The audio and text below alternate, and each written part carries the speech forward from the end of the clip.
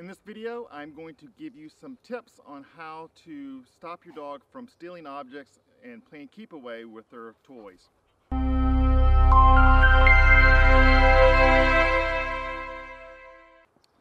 going to be working with this little lab puppy here. I'm going to go show you what she does when I try to reach for her or the toy when she has something. Yeah. Okay, so as you can see, she wants to play keep away.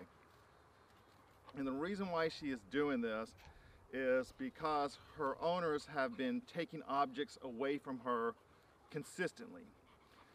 Very common with retriever puppies, they love to put everything and anything in their mouths when they're really young. So she's about 6 months old. And what happens is when you don't provide the necessary management inside the home, the dog is going to pick up things like socks, remote controls, glasses, shoes, all these items that you have to take away from the dog. So it doesn't take long for the dog to learn that every time they pick up something, you're going to take it away and you're not going to give it back. So then they start to play keep away.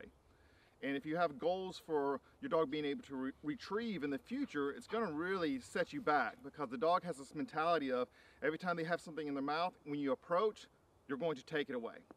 So what I want to do with this dog is change that mindset. I want her to learn that her interacting with me with toys is something that she's going to enjoy. Let's get started.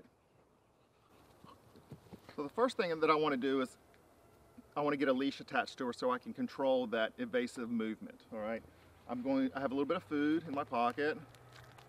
Let me get that out. Here, girl. Good, and I'm going to feed.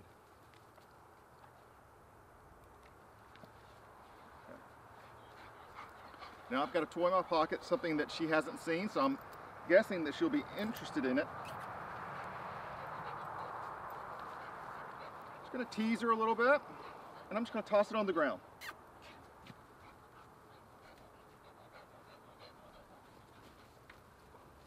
Good girl.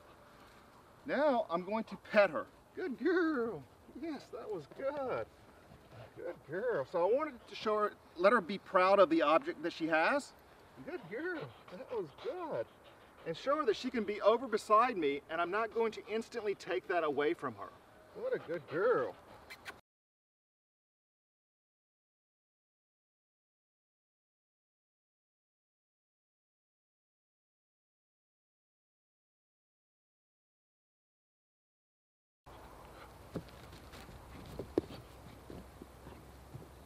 Good girl.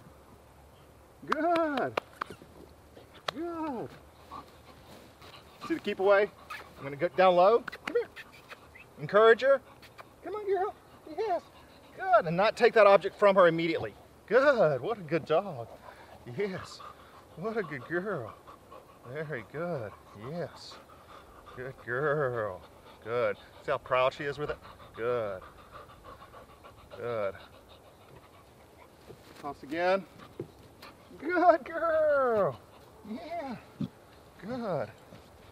Good girl. Good.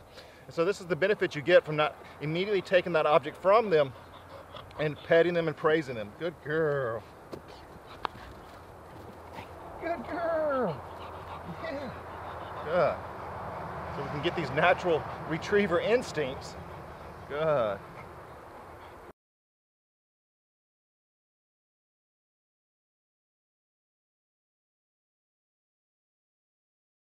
Now what I'm going to do is I'm going to provide an exchange. So I'm going to exchange a piece of food, and then she's probably going to drop it. I'm going to give her that piece of food, and then I'm going to go right back to engaging with her with the toy. So let's see if I can get her interested in the toy.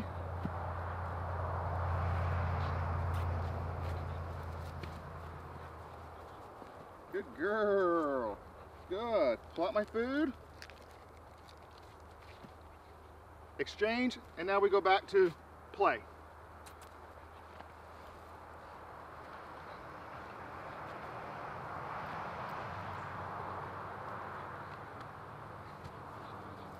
And this may be a little bit sloppy at first. When you're first practicing, you're noticing here, once she received a little bit of that cheese that I gave her, she's a little bit more interested in the food. And this may happen with your dog.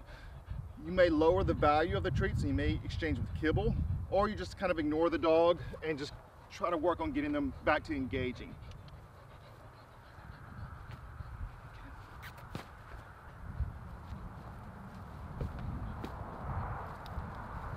She may prefer that other toy. Good girl.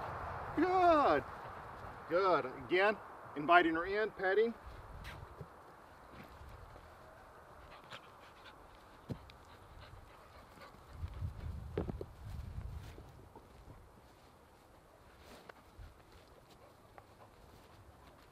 Drop.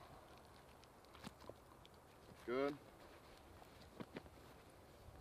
Let's review a few of these concepts that I just covered.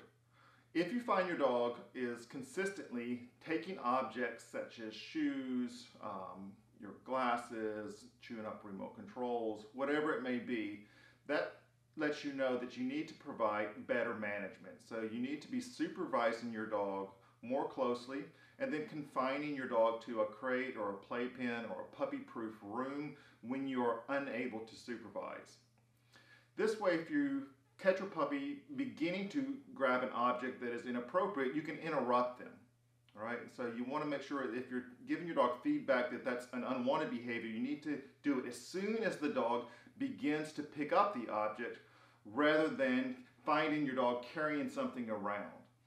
So if you do find your dog has maybe picked up a sock or shoe, say a few minutes ago when you were not watching, then I would recommend exchanging that item for food.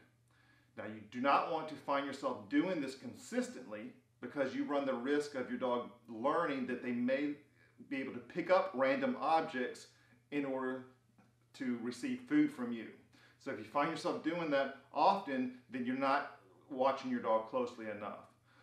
However, if a dog does pick up something and they have it, I will often exchange for food because I would rather run the risk of them possibly learning to pick up objects in order for me to feed them rather than learning keep away and ruining my retrieve. But that's not optimal. So you need to be watching your dog closely, interrupting them as soon as they pick up something, and then if you find that your dog does grab something and you catch them after the fact and they still have the object, do not get in a chase game with the dog. Work on calling your dog to you, exchange for food, and then put away the object. Now, when you're working on teaching your dog to bring objects back to you, you want to be practicing with toys because these are items that you will be able to give the dog back. So you may have several toys that your dog likes to play with, and you want to go out and practice tossing these toys at a short distance at first, like I did with putting the dog on the leash. And then as your dog moves towards you, you want to be praising them and not constantly taking the object away from them, because they've already had this mindset that they need to evade you with the object. And your dog doesn't really understand initially the difference between a soft tug toy versus a sock. Okay, so as you saw in the video, I'm tossing the toy, I'm praising the dog, and then I'm often exchanging for food and then tossing the toy again. Now, a lot of dogs do not need that food exchange, especially with that lab puppy you saw in the video. It won't be long before I'll be able to just fade out the food and just toss the object. Okay, so what I'll be doing with her is I will be praising her, and then as soon as she comes back, once I take the toy out, I will immediately toss it so she learns that coming back to me gets the chase game going again. But with some dogs, I find it helpful to do a little exchange for food along with all that praise. Okay, that's it for this video. I'll see you in another video. Thanks for watching.